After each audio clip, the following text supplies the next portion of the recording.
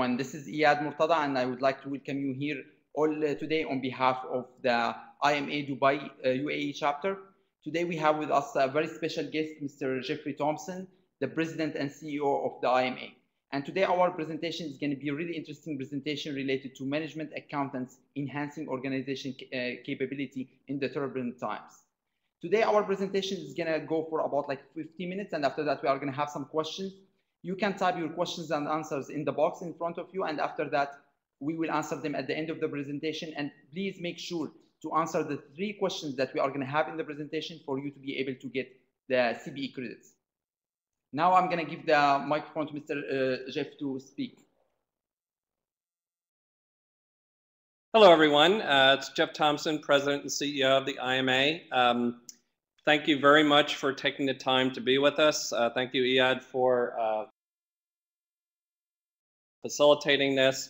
I want to welcome you as members of either the Dubai chapter or the Abu Dhabi chapter. It's a pleasure to be here again in the region. Once again, you are so important to the success and vitality of IMA globally and in the region. So as Iyad said, we're going to spend about 40 minutes or so. Hopefully my voice is clear. If not, you'll let us know. But we're going to spend about 45 minutes or so talking about management accountants and their role in enhancing organizational capability in turbulent times.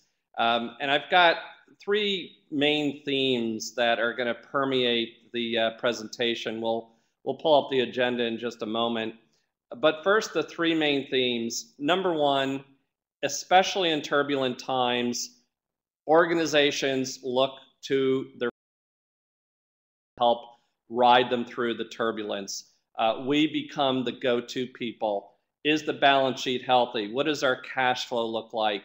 Where can we reallocate investments and optimize our portfolio, both internal and external resources? What about access to capital and financing? So first theme is, especially in turbulent times, we are the go-to people. The second major theme is the fact that organizations are always looking to differentiate themselves in order to create and sustain growth, whether that's innovation, whether that's hiring the right talent, whether that's process improvements. So second major theme, in these turbulent times, in a highly competitive environment, organizations around the world are looking to differentiate themselves. Theme number 3 is at the individual level, and it's about individual differentiation. How can we, as management accountants, not only differentiate ourselves, but increase organizational capability? And that's all around our own ROI, return on individual, in terms of certification and training and keeping our competencies up to date. And so third theme, individual differentiation. So let's get right into the agenda. We're going to talk about the theme of CMA being trusted business advisor. First, we're going to look outside the market and talk about what CFOs are saying, what our customers are saying. What about global economic conditions? What implications do they have? And then we're going to touch on 4 domain areas very quickly. You know, in 45 or 50 minutes, I could spend 2 or 3 hours on each one of these topics. But these are areas very critical to organizational success, very critical to individual differentiation. Risk management and internal controls, planning, budgeting, and forecasting, strategic cost management and leadership, the soft skills, the influencing skills. So the first question for you to be thinking about, and perhaps when we do the Q&A, it's interesting to understand what our finance professionals here are saying are the most pressing issues, and what are they saying about the economy in the future. Now, we did have a live event here at Open Thinking, and we got some interesting responses around the most pressing issues: access to capital, the need to trim costs very rapidly in certain industry verticals. The general feeling about the economy in the future is not all that positive. Still some concern about customer demand and access to capital. Of course, that will vary by industry sector. Some sectors are better off and more resilient than others. Telecommunications tends to be a tough sector. Certainly travel with the tourism with the Arab Spring. Other sectors are a bit more resilient, like utilities and infrastructure, as well as professional services. So be thinking about that during the Q&A, so that we can, we can tailor the conversation. In the next slide, slide 4, it's very clear that CFOs aspire to do more decision support. Make no mistake about it. Transaction processing, closing the books, statutory, regulatory, financial reporting, all very important, all vital to an organization's success. But the reality is that in terms of 100% of your time, on the far right, the aspiration of CFOs, when asked through this IBM study, is they'd like to really be spending 40% of their time on decision support, FP&A, risk, M&A, new product development. And the reality is that on average, they're spending only about 26% of their time on decision support. If you look down below, the aspiration on the far right is that they spend a third or less than a third of their time on transactional types of activities. And right to the left, about 50% of their time in reality is spent on transaction processing. So that is very important, because as management accountants, as CMAs in industry, we're expected to do both in many cases, to do decision support and forward-looking type of stuff while making sure that we can properly represent the historical records of the enterprise. So hopefully so far so good. Yeah, did we want to make any mention of the passing of the CMA exam? Yeah, it looks like most of you here today with us, you passed the CMA exam, so you understand exactly the value of the CMA exam. And once you go and understand most of these concepts, you will be able to really play a really important role in your organization in pushing all these ideas through the organization. Great, thank you. And congratulations for the 75.68% of you who passed the CMA exam. So the next 3 slides, we're still, so we talked a little bit about what CFOs are saying.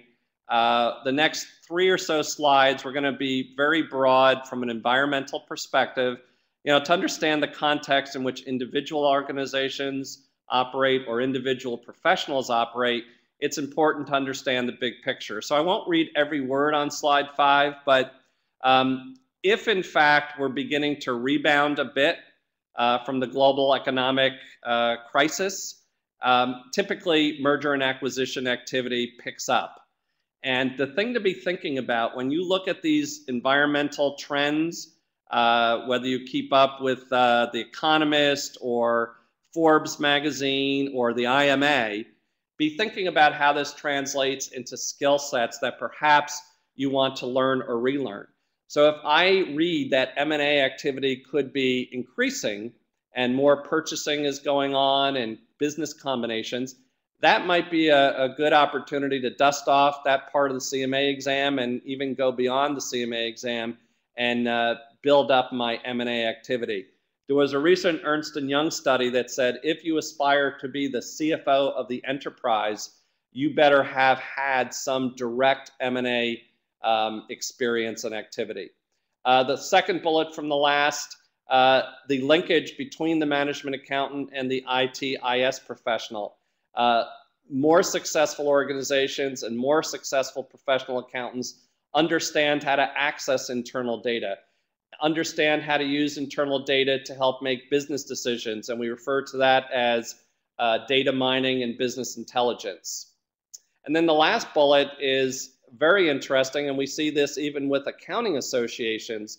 A wide mix of alliance and partnership arrangements means former rivals who were competitors, they might actually join together in some markets. They may compete in others. So from a skill set perspective, be thinking about strategic partnering. Be thinking about, as I said earlier, M&A type of activity. And this is definitely higher order management accounting type of activity, but it's certainly an activity that you want to be well versed in. In terms of information systems on slide 6, smart technology, the ability to access more data and analytics. I don't know how many of you are familiar with customer co-creation and crowdsourcing, but that's all around the innovation cycle. Innovation, the greatest innovations of our time from a technology perspective and a customer servicing perspective never come from a group of supposedly smart corporate executives thinking about the next best thing. Typically, the best inventions, the best innovations in the world come through the crowd, the customer saying this experience of registering, this experience of making an airplane reservation is unacceptable. I'm going to develop a solution for somebody to think through and develop. That's the innovation cycle. And of course, smart devices. Wouldn't it be nice to have exam questions and flashcards right on your local device, as an example in management accounting and management accounting training? Sustainability, of course, in addition to the societal benefits of sustainability and carbon footprint and clean tech, management accountants, this area is becoming an increasing area of emphasis that we need to step up to with the appropriate skill sets. When you think about it, more and more CFOs around the world have become accountable not just for the pure financial results, the balance sheet, the income statement, the cash flow, sources and uses, but also for quote unquote non-financial reporting, carbon footprint, donation to social causes, employee retention, that more balanced view of business performance. Well, guess what? The CFO and the management accountant more and more are being asked to report those measures accurately, to report those measures in a leading indicator way and not just a lagging indicator. And finally, to report these results with the appropriate level of risk management and internal controls. By the way, what I just described is known as integrated reporting.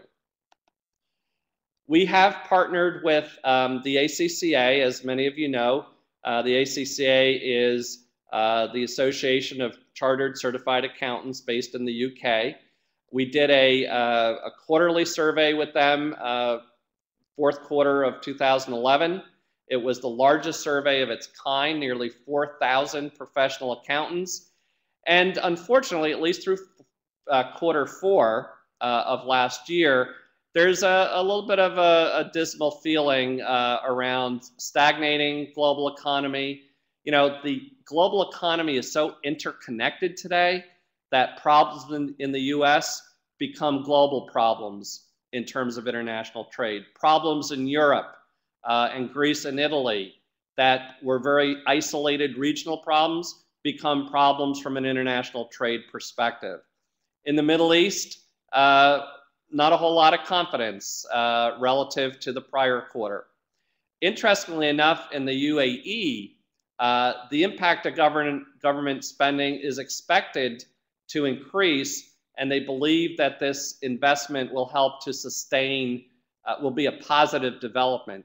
In the US, when the government spends more money on stimulus packages and whatnot, it's not typically viewed as a positive.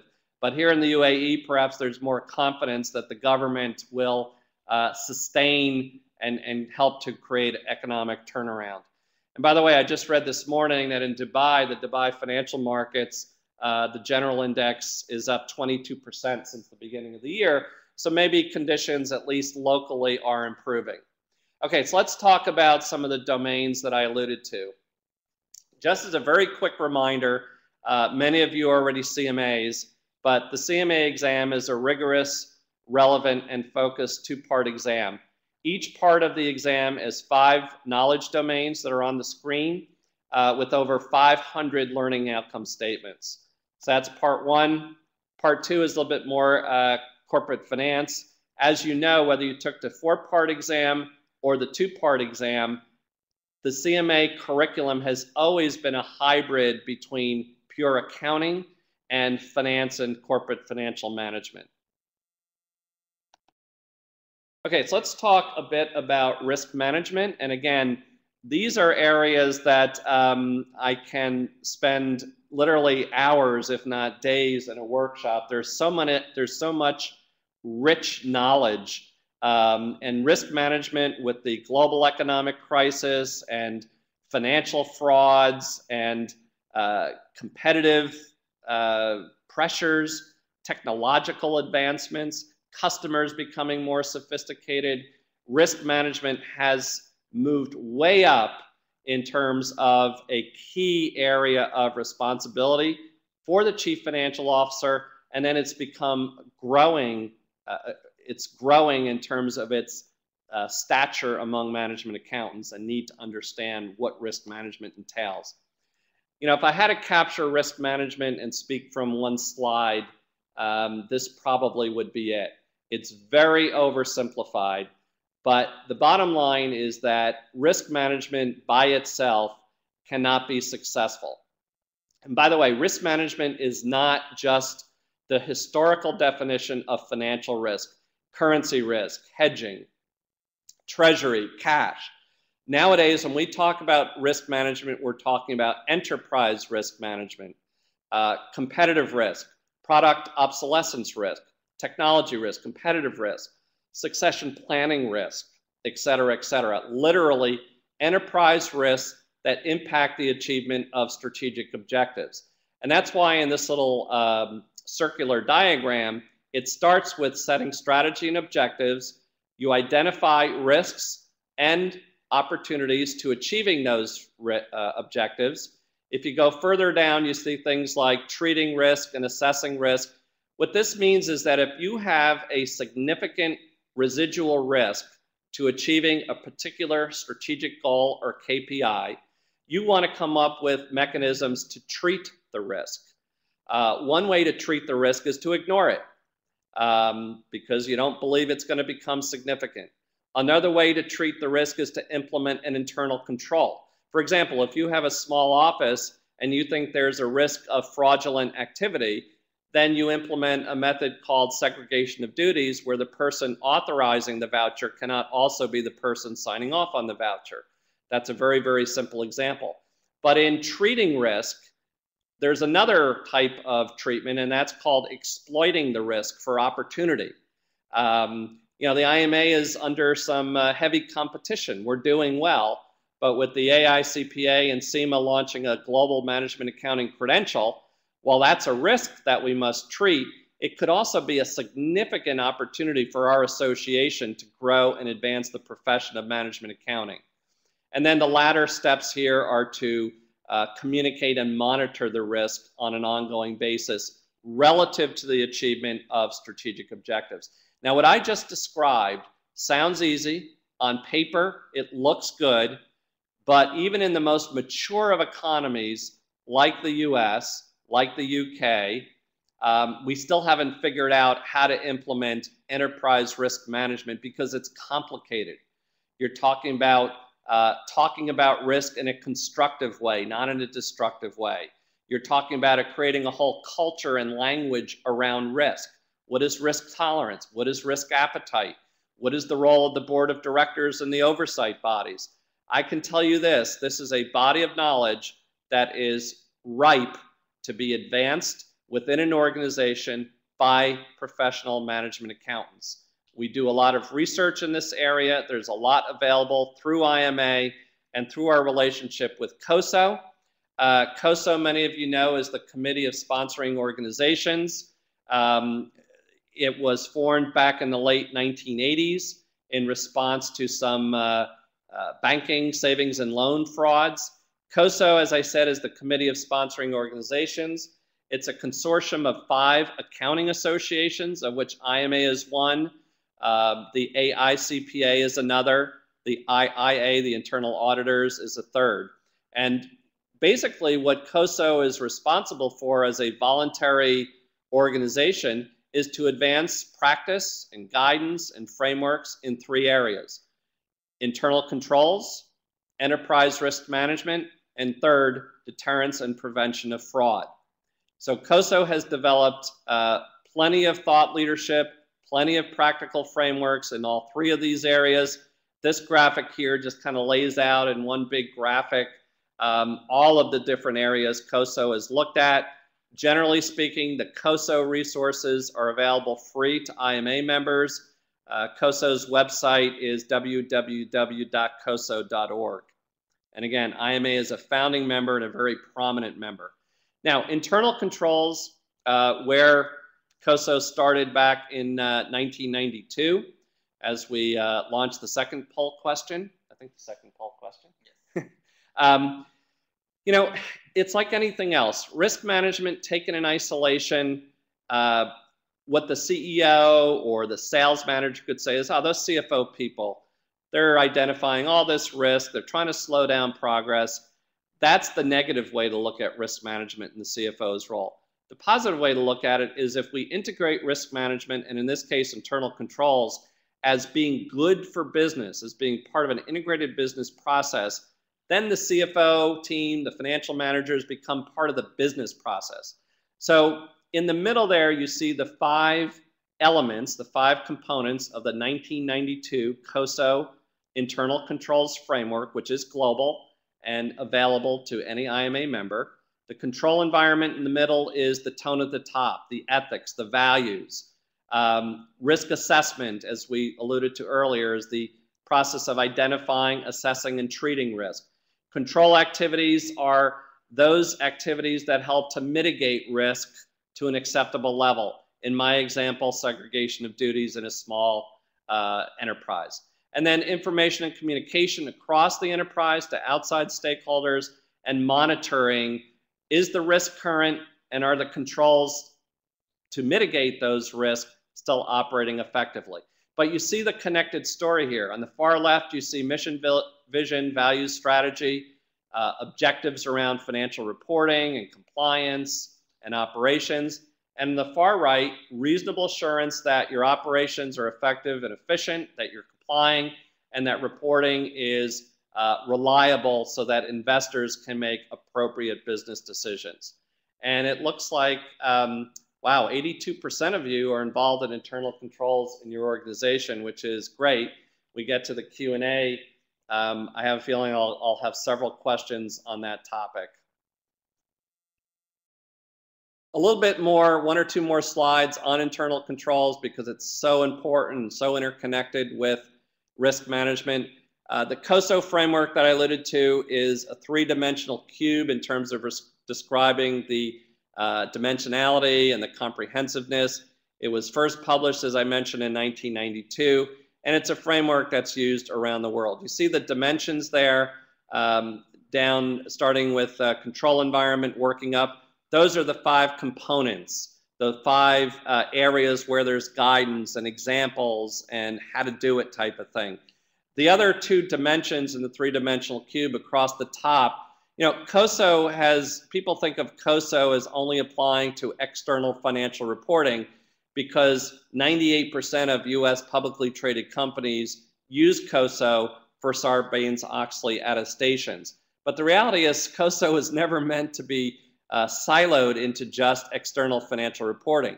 It is also meant to provide guidance on operations, internal operations, as well as compliance with national, state, and local regulations. Now, the 1992 COSO framework, which is readily available to you as members, is being refreshed. It's been 20 years. An awful lot has changed with technology, with governance, with globalization. There is an exposure draft out on the website. If you look there at the link, IMA has been very active in developing this new framework, but of course, due process says that we want to hear from the market. So you have another full day if you haven't, if your company or you individually, but, and by the way, being a former COSO board member, if comments came in a few days later, they would still be accepted. And this information about COSO has been on the IMA website and through various IMA email blasts. So let's talk about budgeting and planning, the next major domain. You know, when you think about FP&A, you know, financial planning and analysis, budgeting, we've been doing budgeting since the beginning of time, if you will. And yet it is still one of the primary areas that CFOs say they're not satisfied. Why do they say they're not satisfied? Well, we did a research study not long ago, and I'm not going to read every bar here, but here are some of the reasons why budgeting gets criticized. Too time consuming. It seems like we're developing budgets and plans the whole year. What about time to execute and implement the plan? Budgeting tends to be slow and reactive and not forward-looking and sort of leading indicator driven. Reliability for performance measurement comes into play. The fact that if you're spending all your time budgeting, it becomes out of date. The disrupting of cooperation, the internal negotiation. How often have you been involved with an internal negotiation about an expense target, as opposed to talking about envisioning how this organization can grow and create greater market share with new investments and new innovations? So as opposed to stretching for the future at a total level, we oftentimes get involved in internal department to department bickering. So that says that this is an area that is ripe for improvement. There are no easy answers, but as management accountants learning about FP&A and testing FP&A on the exam, we know that there is some opportunity to do better. So planning best practices, again, this is very much quick hit. An awful lot more on this could be talked about, but the first thing is that the strategy comes first, then the budget. So develop your long range, 4-year, 10-year strategy first, and then the budget with all of the detail and the expense levels, that becomes year one of a multi-year story. Number two, as we talked about earlier, risk management should be integrated into all levels of the strategic plan. As a management accountant, as CFOs, ask the question, what risks are there? What if this competitive environment or this new product launch doesn't play out as we expected? What is the scenario that allows us to deal with that? Number three, data and predictive analytics. I know a lot of folks don't want to become doctorates or master's degree candidates in statistics, but there are some basic techniques out there that we as business analysts should be using to develop more robust forecasts with explanatory variables and things of that sort. Number four, look, 70% of all strategies fail because of lack of execution.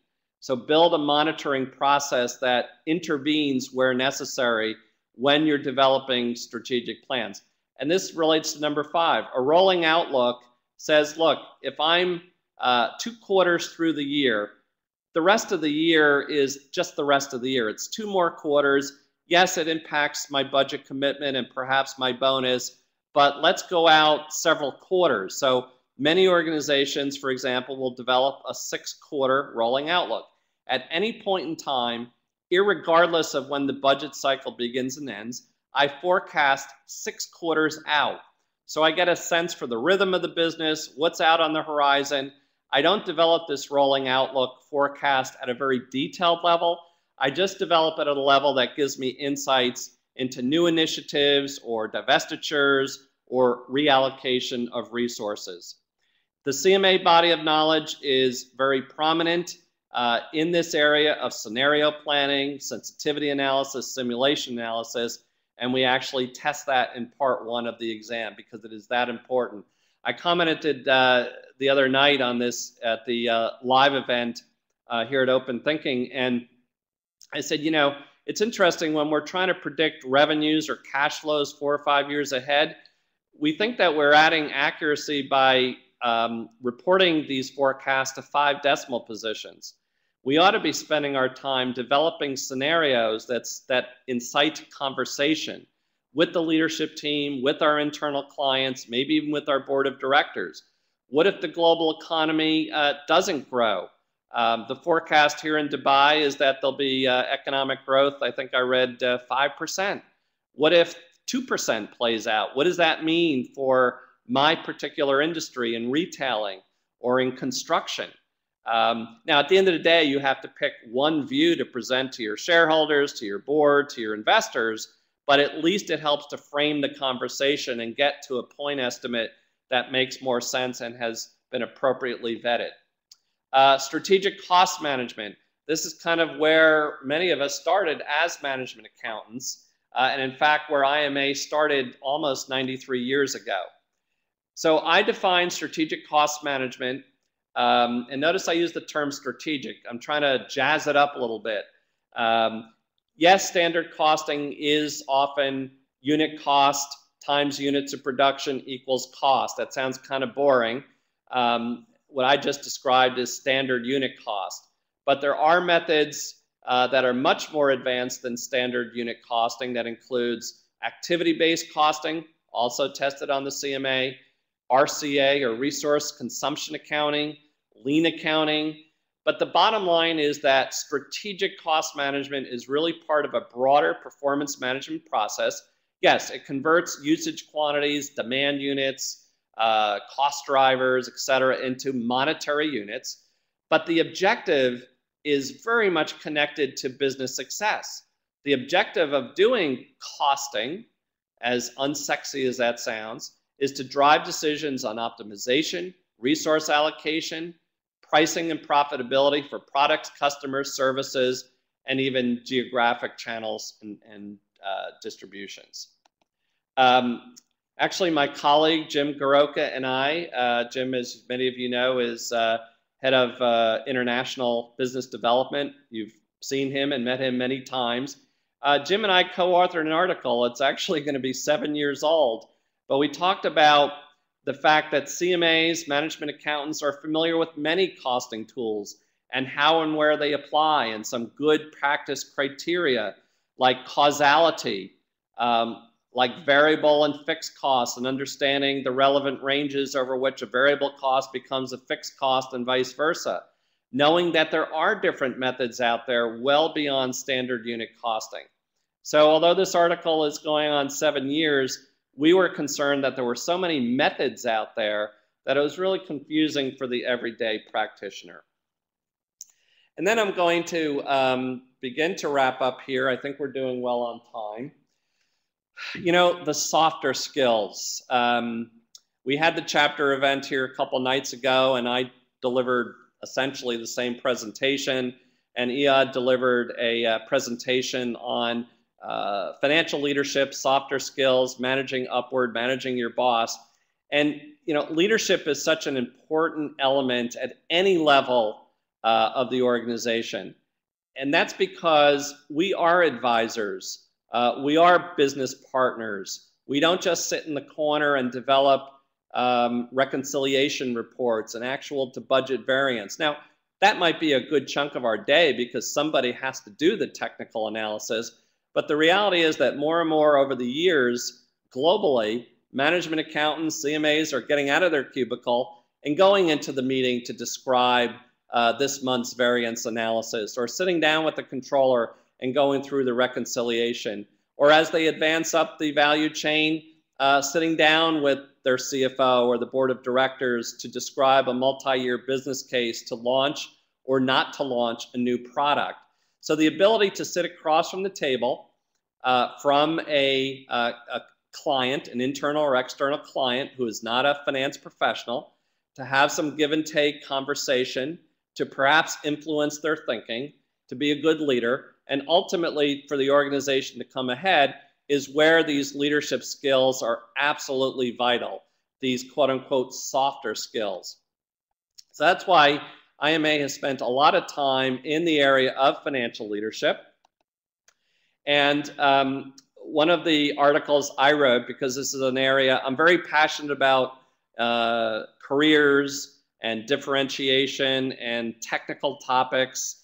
I've been a management accountant for 30 years and I'm proud of it.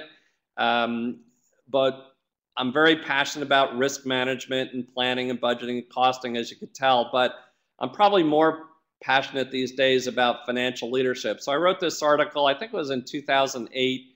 I got some good feedback from IFAC, which is the International Federations of Accountants.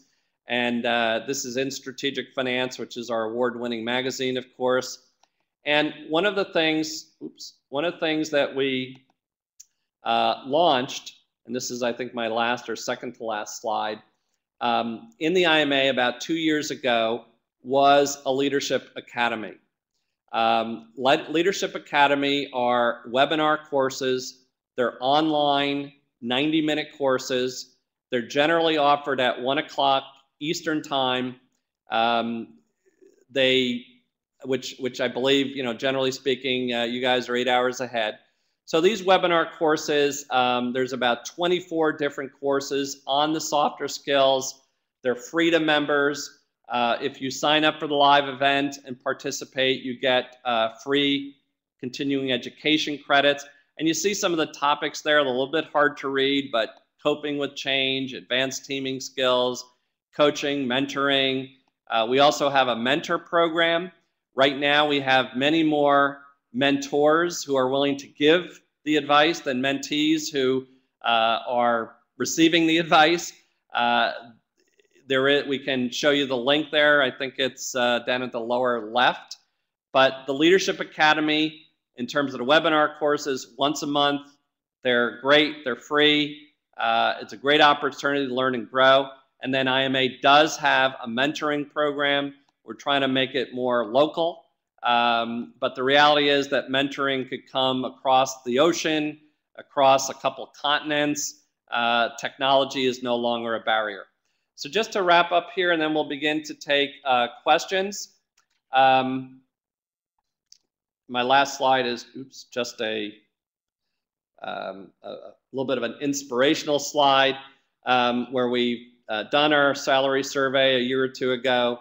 Although there's not a direct cause and effect, our salary shows that generally speaking, people in the Middle East across different age groups and countries, whether you're male or female, earn significantly more by being certified.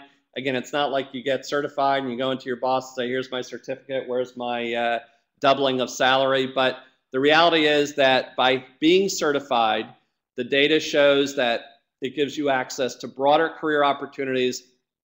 At the end of the day, certification is just a means to an end. It's up to you. It's up to you to create the success story. So in closing, that is the last slide. In closing, my 3 themes that I started with, I'm going to close with, and then I think we're in good shape for questions. Number 1 theme was CFOs, financial managers, CMAs, management accountants are the go-to people, especially when times are tough. Number 2, organizations are especially now looking to differentiate themselves and create enhanced organizational capability because of the challenges of competition, the global economy, and getting the right talent into their organization, especially on the finance team. And number 3 theme at the individual level, it's up to you, it's up to us as individuals to create our own success story and contribute to our organizations. Certainly certification, certainly getting training and education, certainly being part of the global IMA community are means to those ends. So thank you very much. Thank you for participating, and we'll now open it up officially to questions. So thank you very much.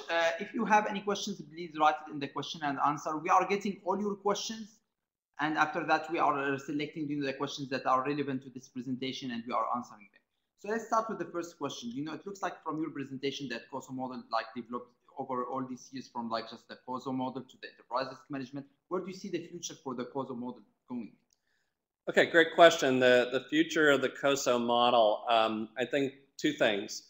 One is I think the COSO model is going to become increasingly global. And certainly in the refresh of the internal controls framework, when we had the project team together, if you were to compare that project team to 1992, I was not part of the 1992 process, you will look around the table and see representatives from around the world contributing to the development of this new framework. Now, you could argue that internal controls is internal controls, whether it's in the UAE or in Beijing or in the US, but the reality is that the application of the internal controls, the role of the board, the role of the audit committee, the role of management could very well vary region to region around the world. And then the second future direction that I see is better connecting risk management and internal controls in achieving strategic objectives. Right now, COSO has this internal controls framework, which, as I said, is being refreshed.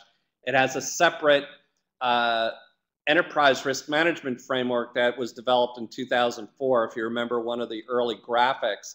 So the ability to connect these two together, they really are two sides of the same coin when you think about it. You know, once I identify a significant risk, a material risk to achievement of business objectives, I want to know how to treat, how to manage that risk to an acceptable level, and an internal control could be one risk treatment. So they really are connected. So going forward, we've got to do a better job in COSO to connect risk management and internal controls.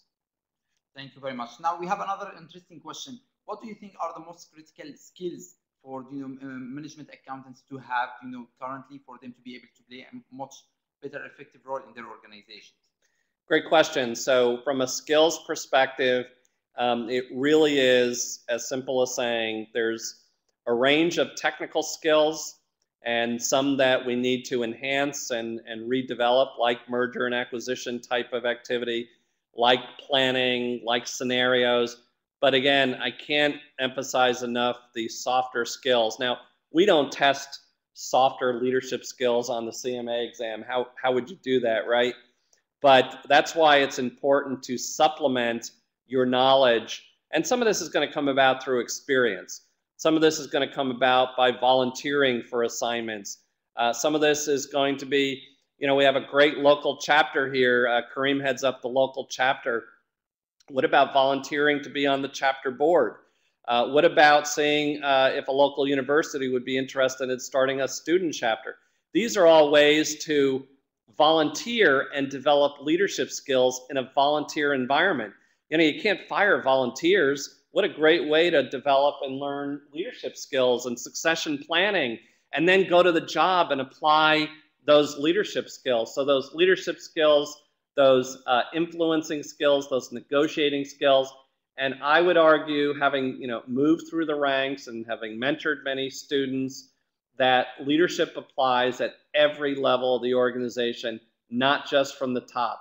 In fact, as CEO of IMA, I expect everyone that works for me to be a leader. I expect the person that is doing transaction processing to not only process transactions so that we get your services and your refunds or your payments processed, but I also expect that individual to take a step back and say, I see an opportunity for improvement here. If we do X, Y, and Z, we can increase the accuracy of our transactions to our customers / members by 10% and maybe even keep the cost the same or lower.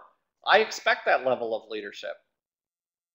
Thank you very much. At the same time, here in the local chapter in Dubai, we have so many opportunities for you if you would like to volunteer, and we are working on so many great projects. One of them is happening soon in June, which is the CMA Challenge. It's a really big event, and we need your help. So if you would like, just to go to the website and just submit your information so we can have you as one of our member team for volunteers. Now, another question that we have is a really interesting question. How do you see the future and the value of the CMA exam compared to other certifications in the market? Ooh, really good question. Of course, you would expect the CEO of the organization to be very optimistic. I am very optimistic, but I'm optimistic because I see results. I'm optimistic because I see passion. I'm optimistic because I see great local leaders at the volunteer level, like in this room here, Iyad and Kareem. And I'll be a little bit more specific, but when I look at how far IMA has come in the last 3 or 4 years, starting at the top, when you look at every KPI or key performance indicator, we are doing very well. We're still relatively small, but sometimes smaller enterprises can be more agile, can have a greater sense of community and service. Of course, if you get too small, then you're not able to fund new things, new services, free webinars. The last 3 or 4 years, we've done very well financially. Our balance sheet is very strong. That allows us, as I said, to fund new products and services at affordable prices for members. CMAs and CMA candidates are growing around the world. We absolutely need to increase our awareness. This last budget year,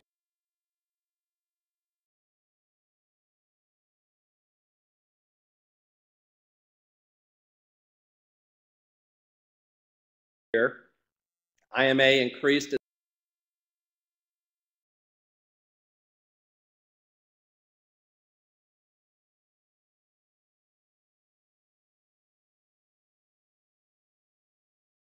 its marketing spend in the region by 300%, but we need to do more.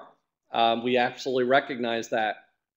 We just had a great meeting while we were here with our internal staff here in Dubai, and we have some pretty exciting plans to go very, very deep and broad in social media, whether it's Twitter, Facebook, LinkedIn, through the chapter portal, et cetera, et cetera. So we believe we have a unique value proposition.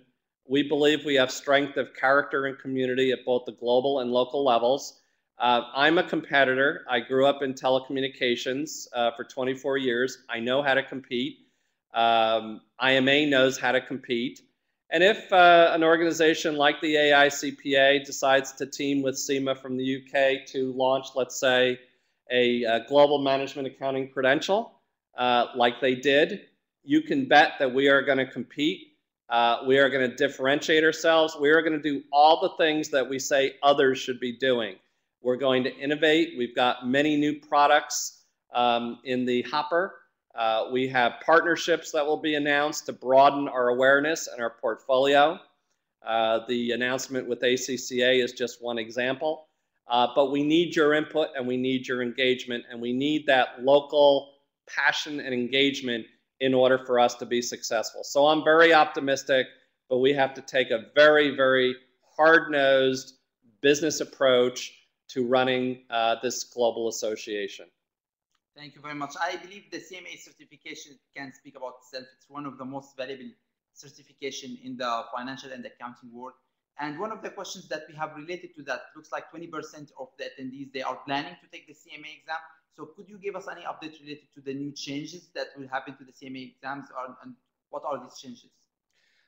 Well, the CMA exam changed just about 2 years ago. I believe it's been 2 years. It seems like time has really moved fast. It used to be a 4-part exam, and we converted it into a 2-part exam. We don't expect any changes to the exam itself. I can't promise for how long, but we don't expect any changes to the current exam curriculum and content, let's say, for several years, because we don't want to be changing the exam every 2 or 3 years. You know, we want to update it when it makes sense relative to the market. Very high level, though, you know, we did get some criticism, and we understand it, that said, gee, in going from 4 parts to 2 parts, you're watering down the exam. How are we going to compete with SEMA and ACCA, which have 14-part exams? And the answer is really very straightforward. We predicted that by developing a more relevant and focused exam, where we focused everything into 2 parts, we actually predicted that the throughput would increase in terms of CMA candidates and CMAs, but the per part pass rate would actually go down a bit. And that, in fact, happened. I actually, as a CMA candidate a few years ago, started in the 4-part exam, converted to the 2-part exam, and both 4 and 2-part were equally, you know, rigorous and challenging, but we did see the pass rates drop a bit, and that is owing to the fact that we have more C-type questions. You know, each of the 2 parts, even though there's 2 parts, each of the 2 parts has 5 major study domains with over 500 learning outcome statements each. We spent over 2 years going to the market before we developed this 2-part exam, talking to CFOs, talking to controllers, doing some independent research. So we have an exam that we know, and the market is telling us, is rigorous, relevant, and focused. The SEMA exam is, you know, a respected exam. It's a 14-part exam. We believe our exam is at least as rigorous, but more focused, and that's the strategy that we're going to continue to pursue. Now it's all about creating awareness. Help us become more aware to corporates and to universities. Spread the word about the local chapter and local chapter events. Become a CMA ambassador. Go viral. And that's the way that you can become part of the solution. Thank you very much. I believe also the CMA exam is just the beginning for you. So just you need to start taking the CMA exam, and after that, try to play more important role in the accounting and like financial professional by implementing